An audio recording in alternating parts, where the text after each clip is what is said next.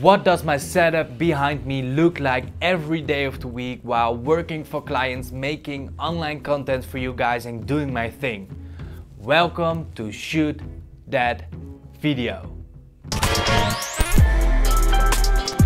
In the past, I always had a lot of stuff on my desk. But when I built this new setup, I really looked at all the things like what am I doing in a day at the office or studio and what things do I use. Because as you know, my goal with this channel is not spending as much time as possible in the studio, but going outside, shoot video and edit the video in my hotel room because I'm on a trip in Asia, for example. So, this is my minimal ultra-wide MacBook Pro and PC video editing ultra-wide minimal setup. Of course, we have to start with the desk. This desk is originally built for 2 persons, that's why it's quite long. It's 2 meters and 5 centimeters. That's 6.8 feet, and we made it ourselves. We bought just a wooden tabletop. We made that thicker by adding thicker edges, and we made it stronger underneath the tabletop. Then we added simple legs but painted it black, and we gave it a nice varnish. Personally, I think the result is awesome and it gives me a nice clean feeling. The main things on my desk, it's of course my MacBook Pro. It's a MacBook Pro mid 2014 edition. So I already have it for 5 years. It's getting a bit slow now. I'm looking at an upgrade, but my wallet is not looking at an upgrade. It served me well for years and I'm still very happy with it. I still use it every day, but for video editing and definitely 4K video editing is just not good enough anymore. The screen is another favorite. It's a LG ultra-wide curved monitor. It's the 34UC98. It's quite old. I got it in 2016. It's also really expensive, but I use it now for 3 years every day and I can't be more happy with it. The ultra-wide timeline on this screen in Premiere Pro is crazy efficient and I will choose ultra-wide over 4K every day. It's hooked up to my laptop underneath the screen. That's because I really love the keys of my MacBook. I used a lot of keyboards, but the chocolate style keys are still my favorite. I also used a wireless Apple keyboard, also with the chocolate style keys, but still my MacBook keys are my favorite. And that's why this setup is like this. But the monitor is also hooked to something else, a PC.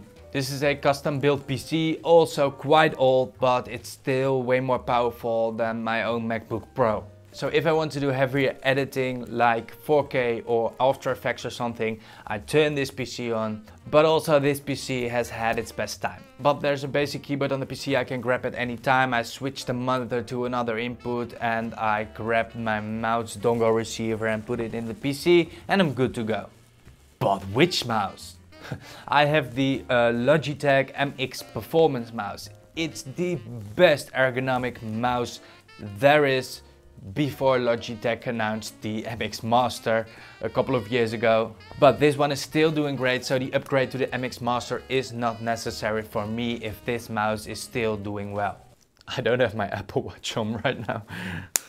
For audio, I use the Apple AirPods. I wear them literally the whole day. I think it's one of the best products Apple ever made. Most of the times I'm also editing with the AirPods, but if I have to do things like sound design, for example, then I use a studio monitor headphone. The HM5 from Brainwaves, and it's the most comfortable headphone I've ever worn.